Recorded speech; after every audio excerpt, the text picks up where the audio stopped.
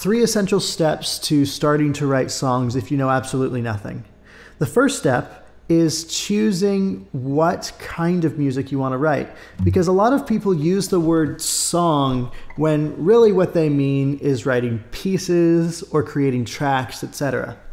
You see, the original meaning for song was reserved specifically for when you had a voice and an instrument, and oftentimes just one instrument. These were known as Lieder, I believe, in Germany back in the time of the Romantic era of what we now know as classical music. And so the Romantic era had things like this, where they go...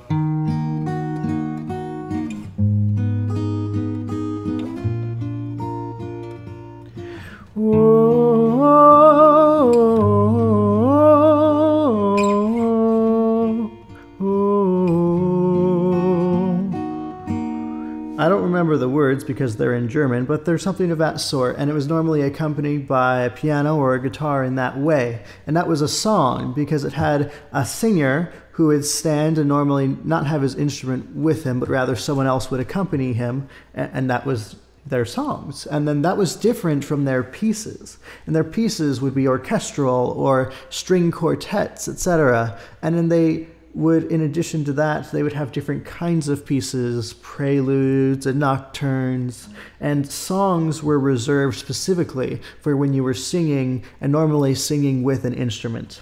Nowadays, we call everything songs. We call pieces songs, tracks songs.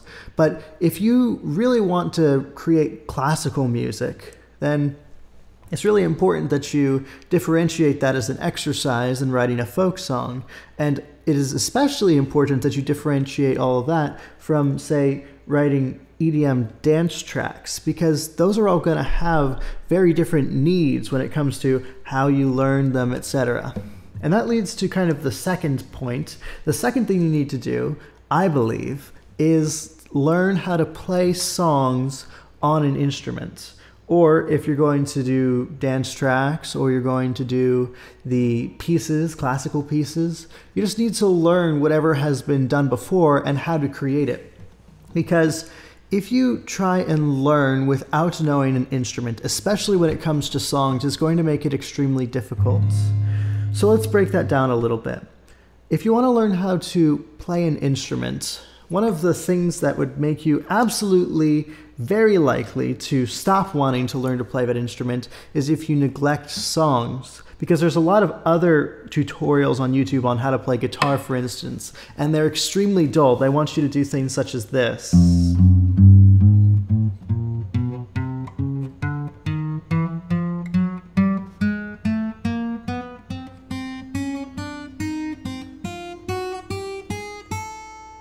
And then they have you go down the scale.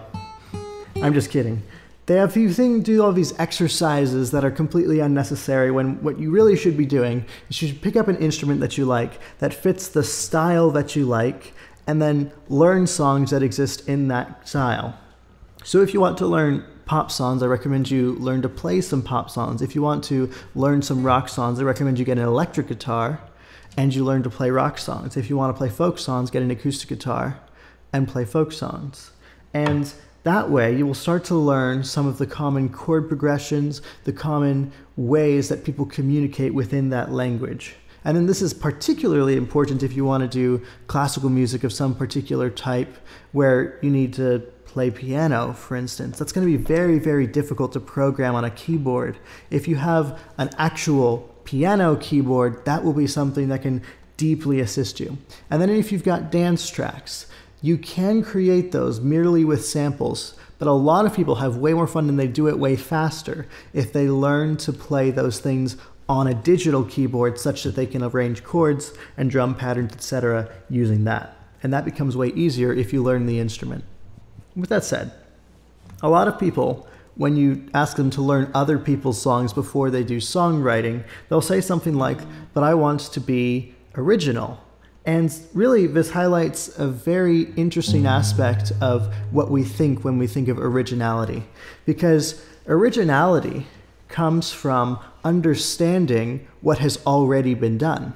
If you don't understand what's already been done, you're actually more likely to just do what the beginners do in whatever field you're building in. Like if I wanted to advance the world of mathematical science, I would have to know quite a lot of mathematical science to make sure that I wasn't copying any other theses, any other studies that had already been made. And the same is true in music. If you want to learn or be original in music, you need to make sure that the ground that you're covering is actually original. If you don't, you're very likely to think what you've created is original, but it's actually not. You're just unaware of who's done it in the past, or the many people who have done it in the past. And that's one other thing. When you're pursuing songwriting, a lot of people prioritize originality over beauty, when beauty is really the more important thing so that you can enjoy it and other people can enjoy it and it can connect with them. Novelty wears off with everything, but beauty is lasting. I mean, just think about the world. The world, our creator made it with a bunch of archetypes. You have trees, and all of these trees have differences, but they also have remarkable similarities. And in the animal kingdom, you've got the mammals, you've got reptiles, etc. There are these archetypes of common similarities where it's not necessary that everything is absolutely original, but rather that everything takes certain foundations and then is original in this or that aspect. And if you understand the genre that you want to work in, this also becomes a lot easier as well. Because in folk music, for instance, these really fundamental chords are very common. Like, if you can't really have very convincing old folk music, traditional folk music, if you're using jazz chords. These traditional earthy chords are an essential part of the genre, I think. And so if you were trying to ignore that but play folk music, you probably would just stray away from the style. So styles allow you to identify what is it that I'm okay with not being original about so that I can explore the other things and be original in that way. Great ways to be original are with lyrics from a unique perspective or style, or with melodies that in some way just haven't been heard before. And they don't need to be super complicated melodies. They don't need to be melodies that go outside the key and are jazzy, etc., very sophisticated. They can just be very fitting, and then you write chords that are fitting to those melodies. If you learn the styles, if you learn the songs that exist in the style that you want to write in, all of this becomes clear and it opens up to you. Now, one other objection that people have to learning songs and learning an instrument is that, say, John Lennon, Kurt Cobain, these famous songwriters didn't know music theory, so why should I learn music theory? But if you think about what they did before they wrote songs, they likely learned a bunch of songs. And learning the songs, while not teaching you the function to your ear that this A7 chord might have, does teach you that the A7 chord is normally followed by the D chord. And if you're in the key of D, you'll start to figure out, okay, the D chord is the resolved sounding chord in the key of D, and the A7 is possibly one of the most tense in the key of D. And then you start building this understanding of resolution and tension so that even if you don't understand music theory as written in the books, you still understand it with your ear. That's what I believe a lot of people who, quote, didn't know music theory ultimately learned. So they learned songs and then they picked up the patterns of those songs so that maybe they didn't know music theory, but by learning an instrument, they still used music theory. So that's the second step, and possibly most important to having an easy start to songwriting. Learn other people's songs, and particularly learn other people's songs on an instrument. Now then, the final step is just simply start writing. A lot of people are a little afraid to start writing. They think that if they write something bad, that for some reason it's going to be bad for them in the long run, when in fact everyone writes something a little bad when they start out. My first song was about a marketplace, but it didn't really highlight anything interesting about the marketplace. It was very generic because I hadn't learned to paint legitimate pictures yet. And so the chorus went like this. Welcome to the marketplace, we love to see you here. And we hope that you have taste for a lovely atmosphere. Which is, you know, not horrifying because I knew some basic chords, but as I would learn more, I would come to realize that that was a very, very, very common progression, in fact, potentially the most common, and additionally, the melody is so common that it almost appears to be borrowed from many children's ditties. Now, currently, I still really love these chords, and I like simple melodies, and I like earthy lyrics that are about things like marketplaces. However, in time and with practice, I've learned the ways to make those things more interesting and to be more original while also increasing the beauty by increasing the depth and the expansiveness of the stories that you can tell.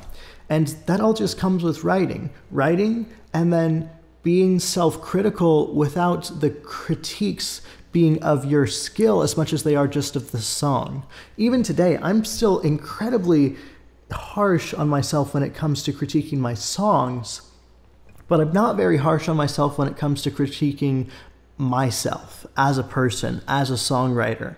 I never really take any song and go, because this song is lame, I must not be a good songwriter. Because what does it matter how good I am as a songwriter, as long as I, in the process of all of this practice, may eventually come across a song that I like, but as something that I find striking and that other people find striking.